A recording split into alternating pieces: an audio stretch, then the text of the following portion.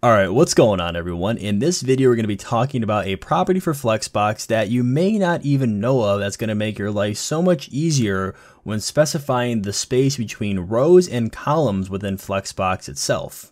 Now this property is called gap, which is actually a shorthand for the property of column gap and also the property of row gap. Now you can think of it as something very similar to how you have with margin and padding, where you can define either padding top, padding right, padding bottom, or padding left, or you can simply go ahead and just use the property of padding. Now I like to mention that this property isn't relatively new. It's been around for quite a few years, as you can see right here, dating back to 2018 on Firefox, where it was actually supported.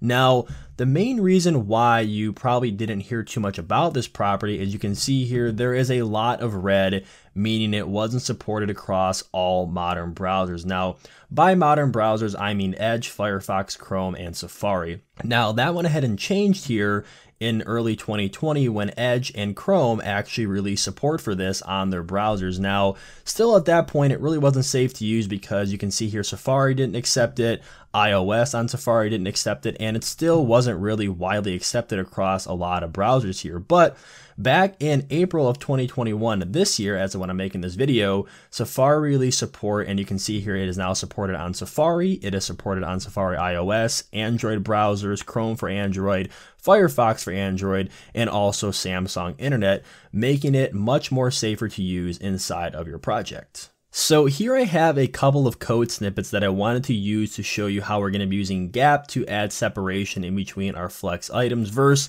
an older approach that you'd use to go ahead and get the same result. Now, let's start off here on the left with our new approach. So I have two different snippets here which are exactly the same. Now, the top snippet here is using the shorthand property of gap, where the bottom snippet is going to be using the property of row gap and column gap.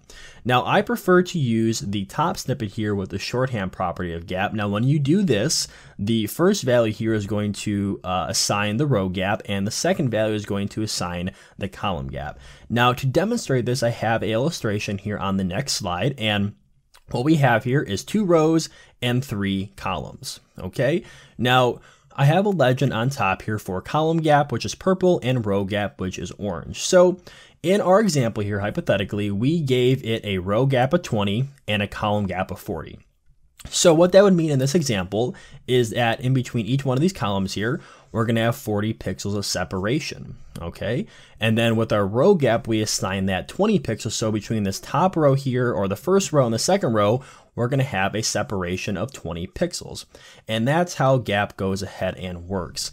Now, on the right-hand side here, I have a approach that you may have used in the past to get a very similar result. Now, this would mainly pertain to column gap and not row gap. To get more of a row gap, you would want to apply maybe a margin bottom, but we're not going to go ahead and get into that. So what we're doing here is on each one of our flex items, which is this right here, each one of these are a flex item, we're giving it a margin right of 20 pixels. Okay, so that means 20 pixels on the right of this one, and this one.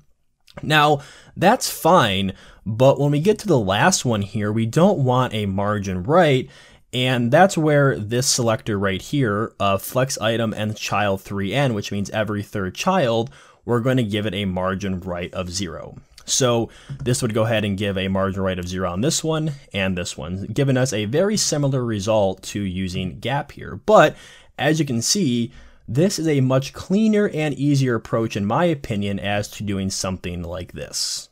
All right, now that we have some history and background on our property of gap for Flexbox, I wanted to jump into Vscode here really quickly and give you an example of how exactly this works. Now, inside of my index.html file here, I have a flex container, and inside of my flex container, I have 6 flex items, which you can see here in our browser is matching up to that. Okay, now to display this index.html file in my browser, I am using a plugin for Vscode called Live Server.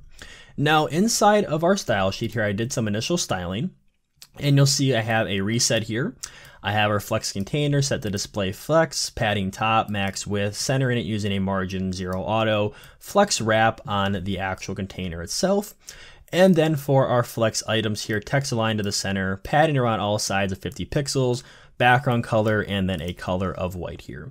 Now to get this into a 2-row, 3-column layout, what I can do is we're going to pass it a flex basis here, and we're going to say 28%, and that'll put it into a 3-column, 2-row layout within our flex container here.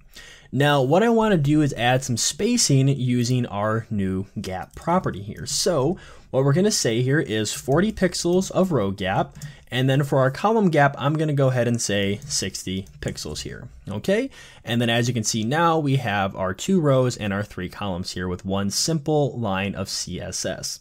Now I want to show you the other way that we used to do this, just to kind of give you a comparison to how much simpler this gap property is compared to perhaps an older method that I showed you a few moments ago. So what I'm going to do is comment this out here. And we gave it a column gap of 60 pixels, which is going to be a margin right. For example, we can say 60 pixels here. Okay, but as you can see right now when we did that, we only have 2 columns and now we have 3 rows, because what's happening here is that last item in the row that we wanted to, or the column we wanted to create, is actually applying that margin right of 60 pixels. So I also want to give it a margin bottom to account for a row gap here, so we'll say 40 pixels there. Now how we can fix this is if we head down below our flex item selector here and we say flex item, and we're going to say nth child here, and to get every third flex item class here, we can pass them 3n. Okay, and then what we want to do here is pass margin right and put that to 0. So that is the way you used to go ahead, or you still can do this, but this is a older approach that you can go ahead and do to get the same result as our gap here. All right, so let's go ahead and remove this here, and we'll get rid of this, and we'll just reinitiate our gap property here, which in my opinion is a much simpler and easier way to get the same result with only one line of CSS. Okay, so that's going to go and wrap it up here for our video on the property of gap for Flexbox. If you guys did enjoy and you want to see more videos like this here on the channel with some CSS tips and tricks, be sure to leave a like on this video and drop a comment down below saying that you want to see more of these types of videos. And if you guys are new to the channel, be sure to subscribe, and I will see you guys in the next one. Take care.